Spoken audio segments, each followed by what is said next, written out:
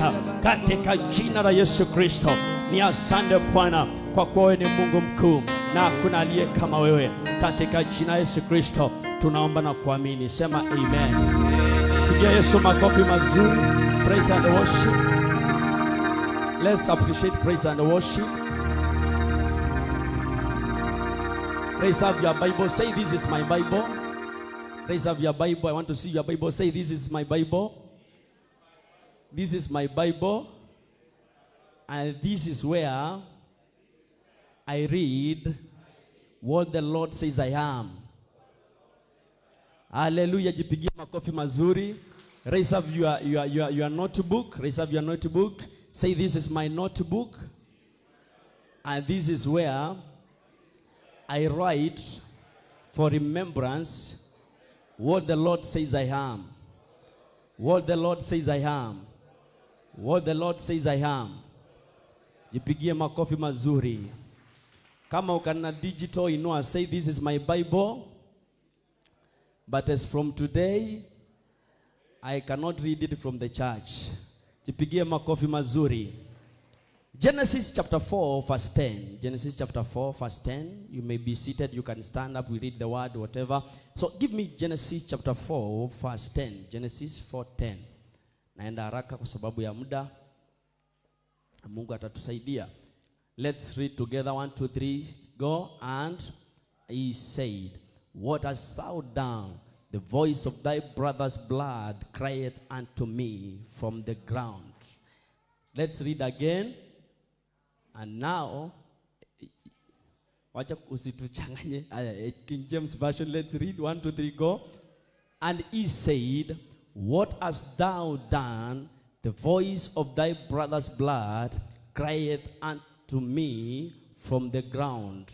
From the ground, from the ground. Biazo, by the voice of the blood. Biazo, by the voice of the blood. That is our topic of today. Hallelujah. Bible is saying that give us NIV. Give us NIV so that we can flow. Ili tukatembea kwa pamoja. So the Lord said, what have you done? Listen, your brother's blood cries out to me from the ground. Cries out to me from the ground. When you read the Bible in chapter 4 of Genesis, from the beginning, you'll understand it is what one our elders mentioned today. That two brothers went to give a sacrifice, and one of the sacrifice was received by Christ, but the other one was rejected by God. Then from there, wakaanza kuwa na ugomvi kama jamii ama kama familia. Na one of them killed the other. Amen. Alipoua yule mwingine, Mungu anamuuliza, Kaini yuko wapi ndugu yako? Anasema, kwani am I my brother's keeper? Hallelujah. The arrogancy of that man was on another level. Hallelujah. I thank the Lord and I pray that in our midst that arrogancy cannot exist. Sema amen. Sema amen. Then God says unto him that, what have you done? Because listen carefully, your brother's blood cries unto me from the ground. Cries unto me from the ground. What am I saying? That the blood has a voice. Tell your neighbor, blood has a voice. Now blood speaks upon a man and can speak against a man. Hallelujah. This blood was speaking against Cain, who had already killed the brother Abel, and he had already even buried him, and he thought that no man can see him. But I want to tell you, when the blood started to cry, even when God in heaven, he seated in heaven, he could hear the sound of the blood crying. Hallelujah. Many of us, I have come to speak to you today because I have come to realize the foundation of our families, where we have come from. Many of us, we have been hearing voices calling us, and they are voices of the blood. Hallelujah. Pali nimetoka katika kuzaliwa, kuna wakati ilikuwa inafika mahali ya kwamba kama ni kijana ameenda vita na kijana mwingine akimumwaga damu, na nikisema kama ni ukweli wambwe, you'll confirm that, our elder. Amen. Ukijaribu mpigane amwage damu, amen, the wazee will arise, come to that family and try to negotiate, because they believe that that blood will come to own this man. Hallelujah. That hii damu itakuja kujiulizia katika hii familia. So what do? We silence it before it comes to haunt us.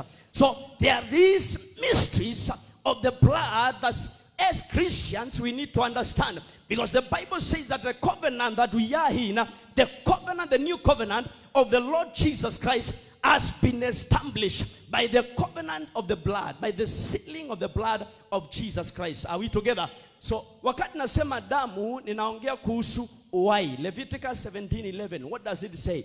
Leviticus 17:11. I hope we are moving together. 17:11. For the life of a creature is in the blood. Uhai wa kila kiumbe uko katika damu. That's why when we go to hospitals, they are when doctors trying to examine you, wanafika mahali wanakuuliza, na kwenu katika ukoo wenu kuna historia ya magonjwa haya. Why? Because in that lineage there is what we call the blood that each and every one carries, and in that blood tunaweza kuwa identified kupitia kwa hiyo damu. So wanataka kujua ni kitu gani kinafanyika katika ukoo wa kwenu. Kwa namna gani? Maana damu ina uwezo katika maisha ya mwanadamu. Nasema damu ina uwezo katika maisha ya mwanadamu. Hallelujah. Give me Hebrews. I'm laying a foundation, then I'm going to show you some few things and we pray. Hebrews 12:24. Because I came to realize sometimes when we are studying the Bible, tunasemanga ya kwamba tunadwell sana, watu wanadwell sana na the Old Testament. We should also dwell with the New Testament. Amen. Wacha tuone pia New Testament. What is it saying about the blood? To Jesus, the mediator. To Jesus who? The mediator of what? A new covenant. And to the sprinkled blood that speaks a better word than the blood of Abel. The voice of the blood. Raise up your hand and say, the voice of the blood of Jesus Christ. Of Jesus Christ. Of Jesus Christ. Speak to me today. Speak to me today. Let us start our text today from the main text. Exodus chapter 12. Give me Exodus chapter 12. I want to show you how these voices were speaking.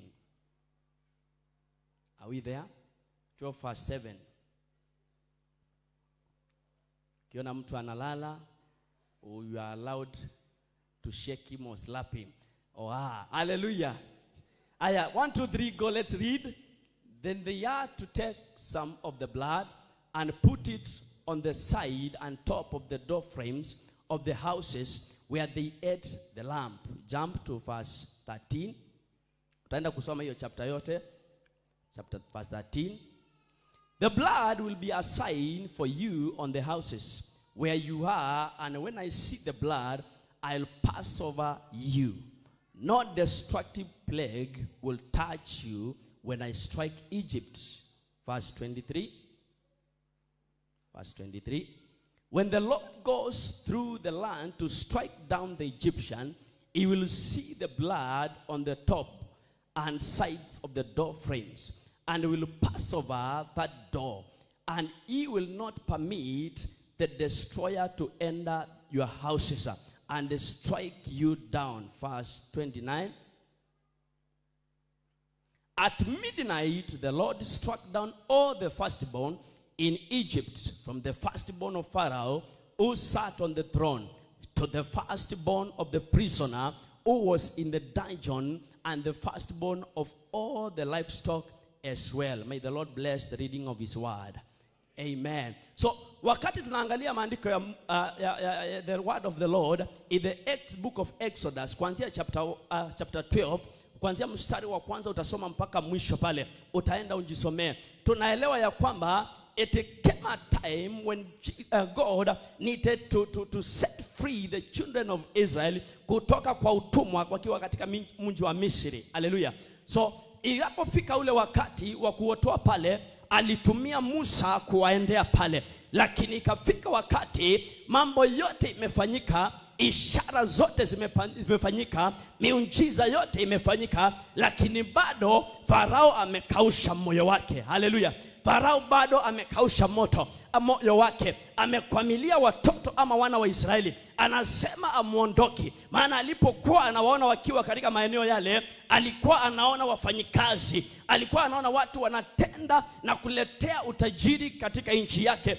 But Lord saw people who were supposed to come out of captivity to go and worship him. To go and worship him. So what did he do? He raised, there was raising of an altar which was sealed by the blood. Sema the blood. The blood, the blood. The blood of the lamb.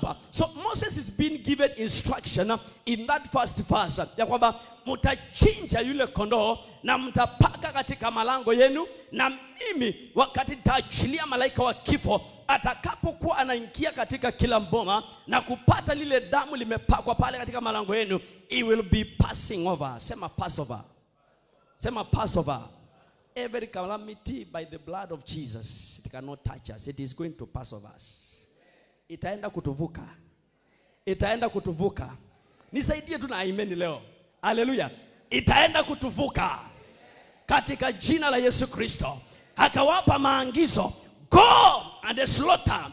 In the eyes of the Egyptians, waliona ni kwamba ni upusi unaendelea. Waliona ni kama ni mambo ambayo hayaeleweki. Na ndio maana naambia wa Kristo siku ya leo ya kwamba when we got born again, we ought to do things in a crazy way. We ought to do things in a crazy manner. Wakati tuliokoka, tulilazimika na tunapaswa kufanya vitu za kiungu kiwazimu wazimu. Sema wazimu wazimu. Sema wazimu wazimu. As long as we have heard the Lord speak, we ought to do things that the world cannot understand. So they have slaughtered the lamb and they have applied the blood. And when the Egyptians were thinking that these men were crazy, now the night of reckoning came. When the night of reckoning came, the Bible says that the angel of death came and closed or passed over the doors of the Israelites.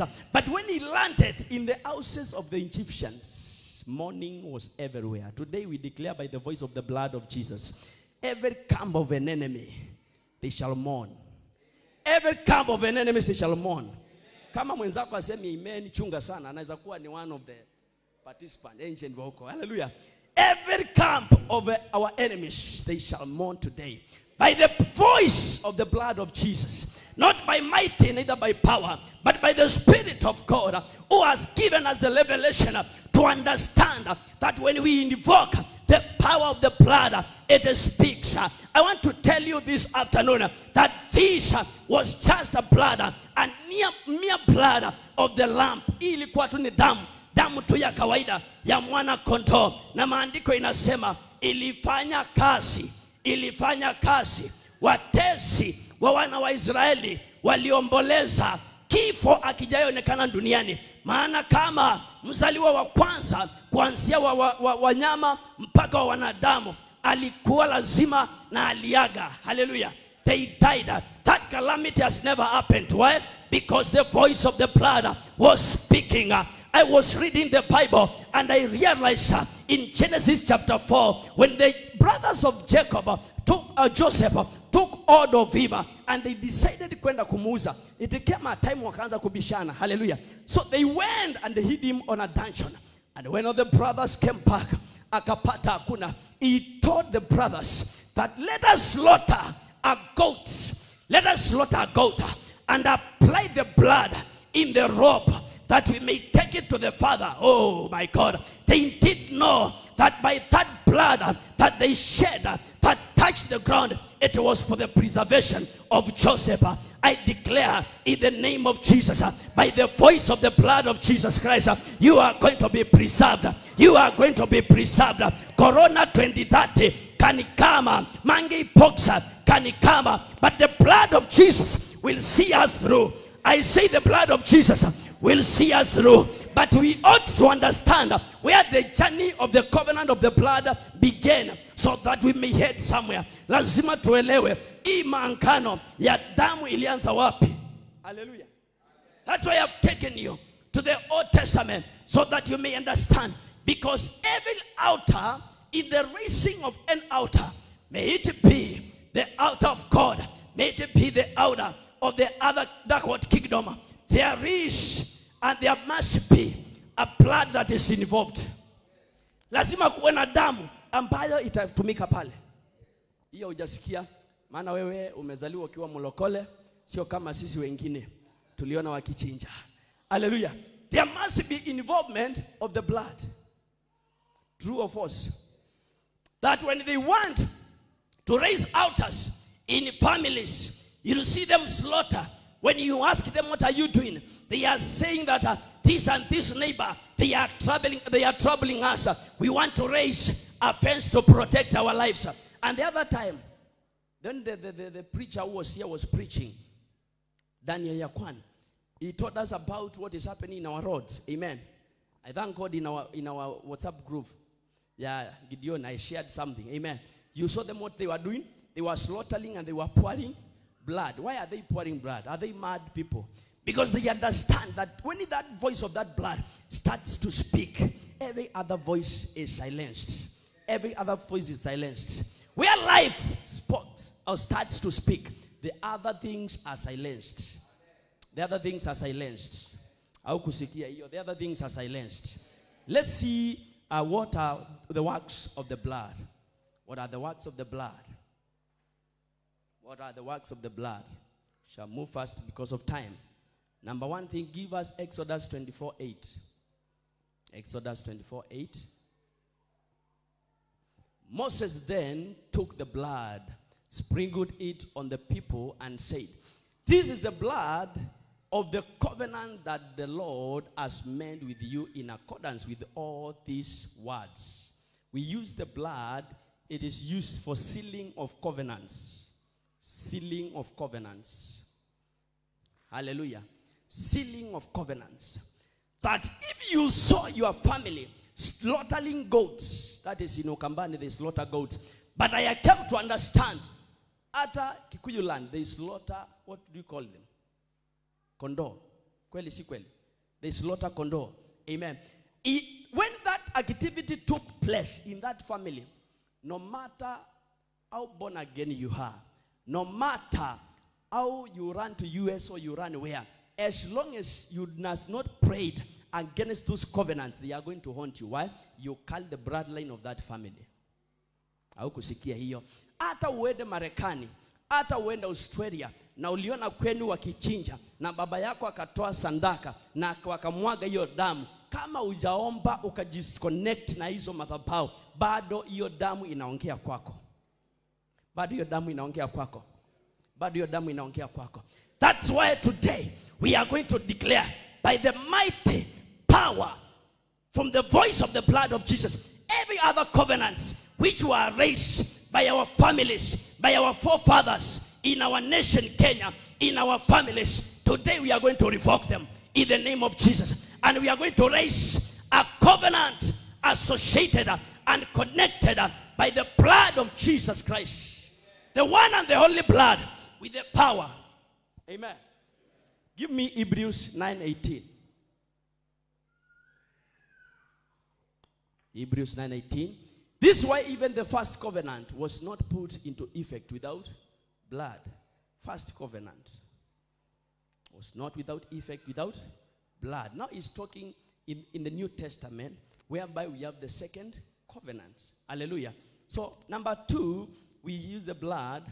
Ephesians 1:17. Ephesians 1:7. Ephesians 1:7. Follow me closely. In him we have redemption through his blood, the forgiveness of sin in accordance with the riches of God's grace. In accordance with what? I want verse 7 alone. Verse 7. Let's read 1, 2, 3, go. In him we have redemption through his blood, the forgiveness of sin in accordance with the riches of God's grace. So number 2 thing, blood is used for redemption. Right? Redemption. Hebu tuwekee hiyo maandiko kwa Kiswahili ndio tupate kuelewa what is redemption. Redemptions. Kombozi. You have Swahili?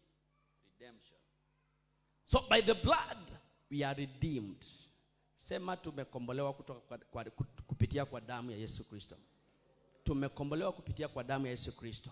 So if we are redeemed by the blood, it means also we can also be slaves by the blood.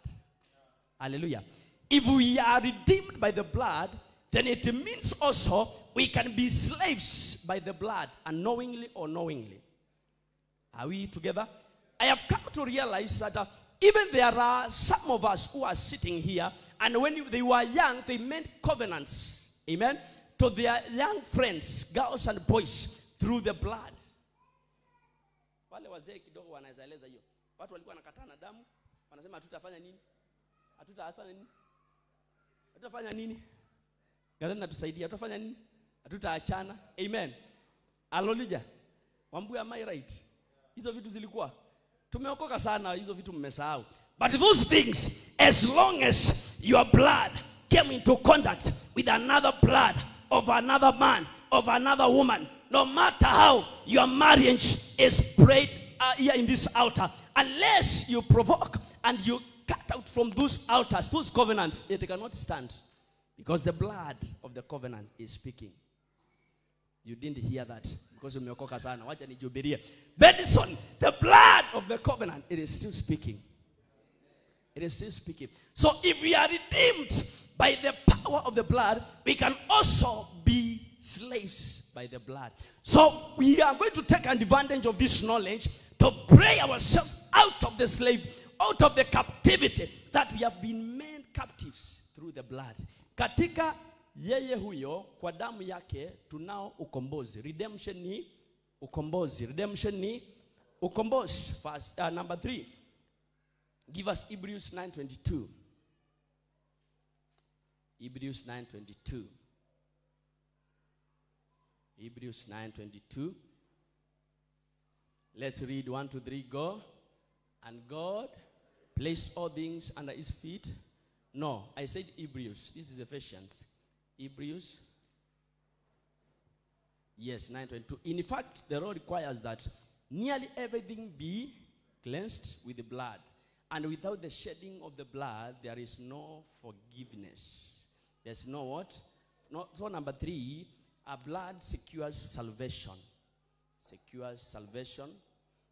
And the salvation, we say salvation is when you confess your sins, they are cleansed and you are forgiven. So now we can say that you have received the salvation. So the blood of Jesus has given us salvation, has secured our salvation. When the people of Israel were in Egypt, that blood that they applied on their doorsteps is what gave them redemption. Is what gave them salvation. Ndio iliwaokoa kutoka kwa umateka. Na ninatangaza siku ya leo katika jina la Yesu Kristo, yeyote aliye chini ya mateka ya aina yoyote ya uovu, kwa damu ya Yesu tunatangaza kabla ibada kuisha, utaondoka ukiwa huru. Ninatangaza utaondoka ukiwa huru. Kabla ibada kuisha, utaondoka ukiwa huru. Maana damu ya Yesu inenao mema kuliko damu ya Abeli inasungumuza katika ibada ya leo, na inasungumuza katika madhabahu haya ambayo yanaitanishwa na Mungu aliye hai aishie mbinguni, ambaye he does not consult a man when he wants to liberate another man. Hallelujah. Wakati alitaka kutoa wana wa Israeli kutoka Misri, hakuenda kuuliza wale wengine, the Canaanites and the Amalekites, can I take my people from captivity? No, he rose up and he taught Moses, I have heard the cry of my people. Nimesikia kilio cha watu wangu kwa ile mateso wanateseka, na kupitia kwa damu ninaenda kuwakomboa. Ninatangaza siku ya leo, umelia ya kutosha, unaokoka leo, kesho unaanguka, unaokoka leo, kesho kutwa unaanguka. Ninatangaza damu ya Yesu, kilio chako kimesikika, itaenda kukusimamisha na ikuthibitishe katika wokovu wako. Maana hakutakuwa na maangano mengine inanena kinyume nawe, ni maangano tu ya damu ya Yesu itakayonena katika maisha yetu. May we secure our salvation in the name of Jesus. In the name of Jesus. In the name of Jesus. Give us Hebrews 11:28. Another works of the blood. 1, 2, 3. Let's read. By faith he kept the Passover and the sprinkling of blood, so that the destroyer of the firstborn would not touch the firstborn of Israel. We have said that in Egypt, every firstborn died that night.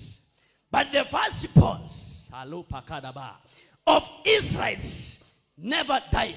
No one of them was touched. As long as you were in that house where the blood has been applied, that you were preserved by that blood. In the name of Jesus, I declare, let preservation of the blood of Jesus come upon us. When the destroyer came at midnight, he could not access where they live. He could not access their homestead. Natangaza wakati uovu utakao inuka na kuanza kunyemelea nyumba yako, damu ya Yesu na ikakutetee. Damu ya Yesu na ikakutetee. Wakati uovu utainuka na uanze kunyemelea watoto wako, damu ya Yesu na ikanene. Let the destroyer be kept away by the blood of Jesus. By the blood of Jesus. Hallelujah. By the blood of Jesus. Wapendwa, wakati tuliokoka, tulipata a mark of the blood of Jesus. Wakati tuliokoka, tukasema, Bwana Yesu, siku ya leo nimekupokea kama mwokozi. We got that mark. And in every family, as long as there is a born again child, that child appears as a doorpost of that family. Appears not only as a doorpost, but a doorpost with the blood of Jesus. Ninasema kama umeokoka katika hiyo jamii, hata wewe hujaokoka, wewe umesimamishwa na Mungu kama kijiti cha mlangoni ambacho kimepakwa damu. Na as long as you are in that family, no destruction is allowed to come there. No destruction is allowed to come there. Ninasema hakuna uovu unatakikana kuingia katika nyumba yenu, maana wewe umeinuliwa na Bwana as a post, and he has leased the mark of the blood of Jesus so that you may preserve your generation. Wokovu si kuokoka kwa mimi peke yangu, niliokoka ili nikaisaidie hata kizazi kijacho. By fire, by force. By fire, by force. I raise covenant that, Lord Almighty, as long as I serve you, let my children be in line with your word, in the name of Jesus. Wapendwa, wacha niwaambie, nilipata ushuhuda mahali mama fulani watoto walimsumbua sana, akaingia katika madhabahu ya Mungu, akaweka maangano. Huyo mtoto wakati aliinuka kwenda kukunywa zile bangi, alikuwa anajaribu kukunywa bangi, mama yake anaona mama yake amesimama mbele yake. Mama yake amesimama mbele. Mama yake amesimama mbele. Mpaka akabidi akaenda akamwambia mama yake, nimeacha. Haleluya. Nimeacha. Ninatangaza, wachawi wa kwenu watakuja wakuambie tumeacha kuroga. Maana wewe tunapokuangalia tunaona moto kwa macho yako. Tunaona moto kwa macho yako. Tulijaribu huyu mtoto wako, tumeshindwa. Kwani siri ni nini? Waambie siri ni damu ya Yesu ambayo nilipokea kwa kukiri tu, na nikasimama nayo. In the name of Jesus. In the name of Jesus. Let that preservation be upon us. Lazima tukajielewe kama walokole tuliokoka kwa hiyo jamii namna gani. We received Christ so that we may become intercessors of our families. You didn't hear this. Wakati walevi wa kwetu hawasikizani na niko kwa hiyo boma, hata mimi sihitaji kukosa kusikizana. Nafaa nikuwe na utofauti na niingie hapo niseme mimi nikiingia lazima kuwe na amani. Mimi nikiingia niko na distinction. That is the other thing that the blood of Jesus gives. It gives you distinction, right? That one. Blood of Jesus gives you distinction. It creates a distinction in your life. It creates a distinction in your life. Exodus 12:13. Exodus 12:13. 12:13. It creates a distinction in your life. The blood will be a sign for you on the house where you are. And when I see the blood, I'll pass over you. No destructive plague will touch you. And when I strike Egypt, a distinction in your life. Wacha kukawe na utofauti katika maisha yako, katika jina la Yesu Kristo. Kama umeokoka ya ukweli na unasimama na angano jipya ya damu ya Yesu Kristo, wacha alama hii ikakuweke kuwa mtu wa tofauti katika jamii yenu, katika jina la Yesu Kristo. Let there be a distinction in your life, even in your career. Hata kwa watoto wako, wakaangalia watoto waseme, sijaona mtoto kama huyu. Huyu wako ni wa kipekee. Sijaona watoto kama hawa wako ni wa kipekee. Why? The blood is reigning and speaking for those children. May the blood of Jesus Christ speak upon our children to create a distinction in our life. Katika jina la Yesu. Katika jina la Yesu. Katika jina la Yesu. Romans 5:9. Romans 5:9. Follow me closely. I'm about to finish. Then we pray. Romans 5:9. Since we have now been justified by his blood, how much more shall we be saved from God's wrath through him? Hallelujah. So the blood of Jesus Christ gives us justification.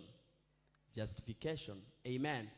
When you are justified, ni kumaanisha kwamba kuna hukumu ilikuwa ije juu yako lakini imeondolewa. Hello? Kuna hukumu imeondolewa by the blood of Jesus. Hallelujah. Ninatangaza yule aliye chini ya hukumu. Maana maandiko inasema ya kwamba there are those also are destined to death. Amen. Kuna wale ambao wameachiliwa kwa ajili ya mauti. So he is speaking now by the blood of Jesus. We speak life upon our lives and we declare justification. Justification. When there is justification, the Benson of yesterday does not exist. Au kusikia hiyo? Wakati kuna justification, Benson wa jana aishi, ni Benson wa leo anaishi. Haujasikia hiyo? There are people because of condemnation, they are still living the life of yesterday. But when we are in Christ and we have the blood of Jesus Christ speaking upon our lives, justification is upon us. And the condemnation of yesterday is no more. It's no more. It's no more. Hawahesabiwi dhambi tena as long as uko na damu ya Yesu katika maisha yako. Give me Matthew 26:28. Matthew 26:28. 26:28. It gives also the blood of Jesus Christ, or the blood brings forgiveness. Brings forgiveness of our sins.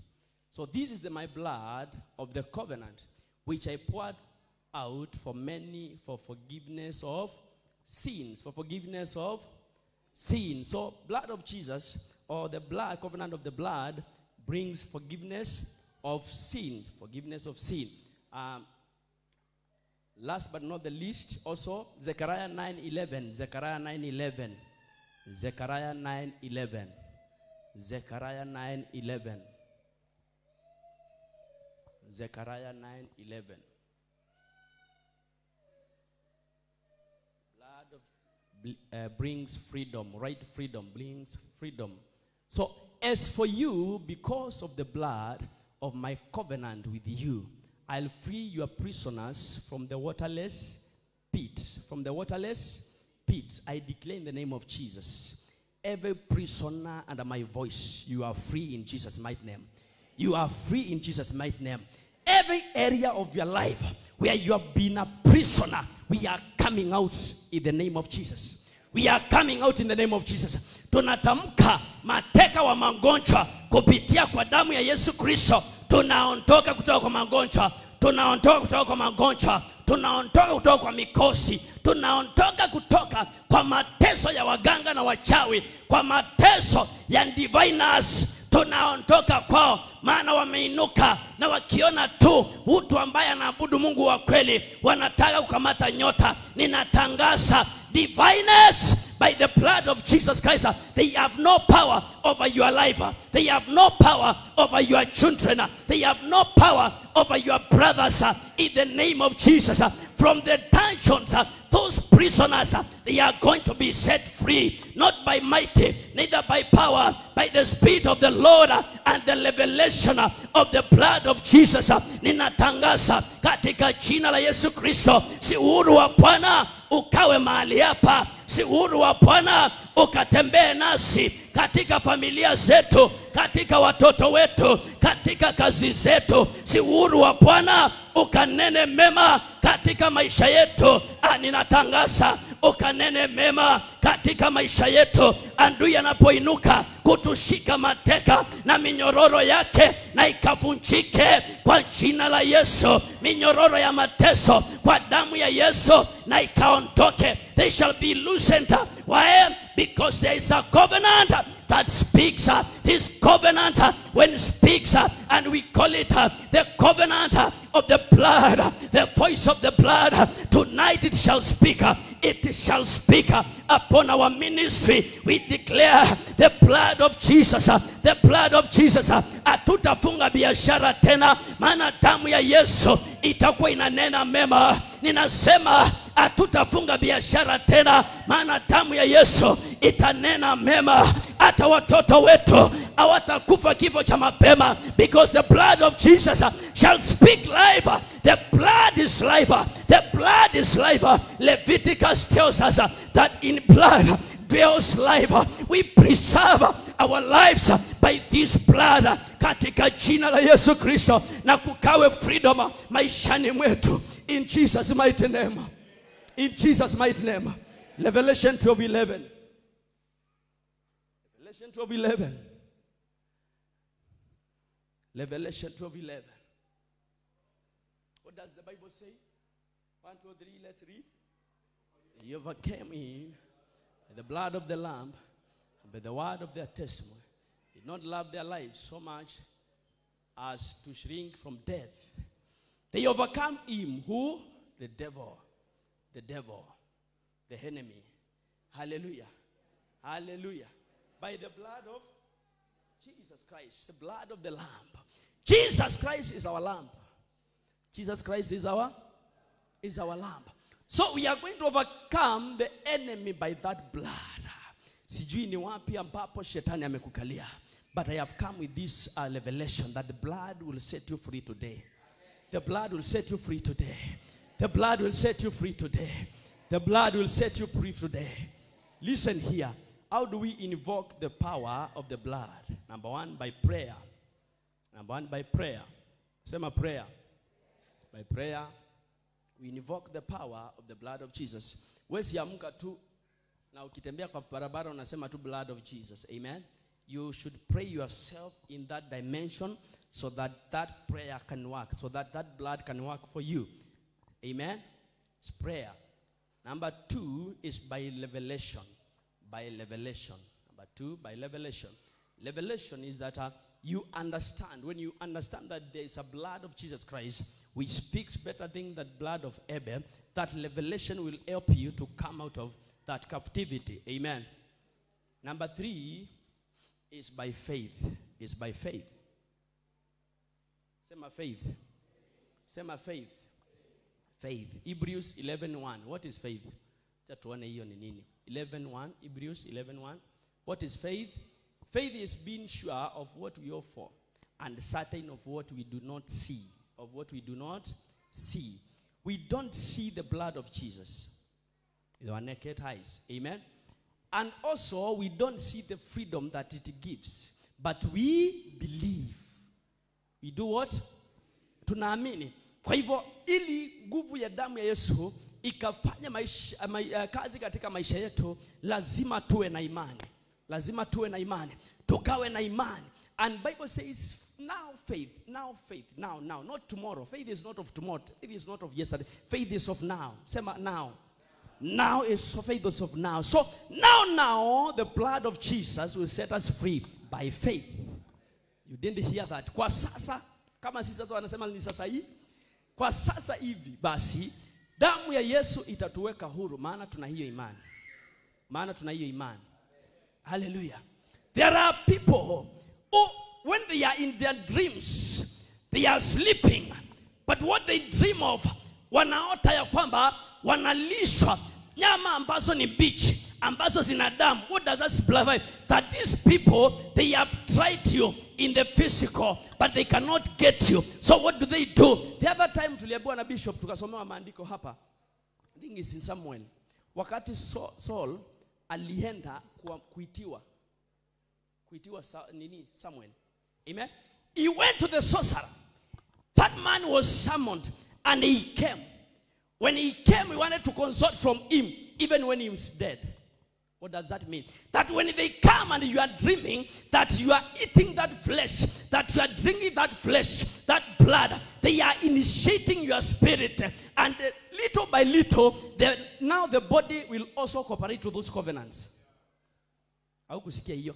Wakati wanakuja katika ndoto, wanakuletea hizo nyama na wanakulisha hizo damu, ni kumaanisha ya kwamba kimwili wanaweza kuwa wakufikii, lakini they have summoned your spirit. Now they initiate your spirit. Then before you can understand it, the body now is being initiated. Ninatangaza kwa jina la Yesu, chochote walichokupea kupitia kwa ndoto, kukuweka kwa maangano ya kuzimu, tunaikatisha leo. Tunaikatisha leo. Tunakuondoa hapo kwa jina la Yesu. Nasema unaondoka katika hicho kifungo. Kama unataka kuondoka, utaondoka. Kama unataka kuondoka, utaondoka. There are people, I have received testimonies that somebody was pregnant, and in the dream, he dreamt that a man came with the blood in the hands. Then when the morning came, or even after 2 days, now bleeding starts. And without knowing, for a few days, you miscarry. You miscarry. You miscarry. Why? There is a covenant somewhere that was looking for blood. And that kid, because in the kingdom of darkwood, they use the blood of the young and even the young kids. Ndio wanatumia. Ndio maana unasikia mahospitali mtoto hata hajakufa lakini kitu inafanya hivyo na anapotea. Lakini tunatangaza wakwetu katika jina la Yesu Kristo wataachilia. Wataachilia. Wataachilia. Ndio maana unaona kwa barabara ajali zinafanyika. Unaenda unaangalia mili imeanguka na unaangalia hakuna hata tone la damu. Why? The dark world kingdom understands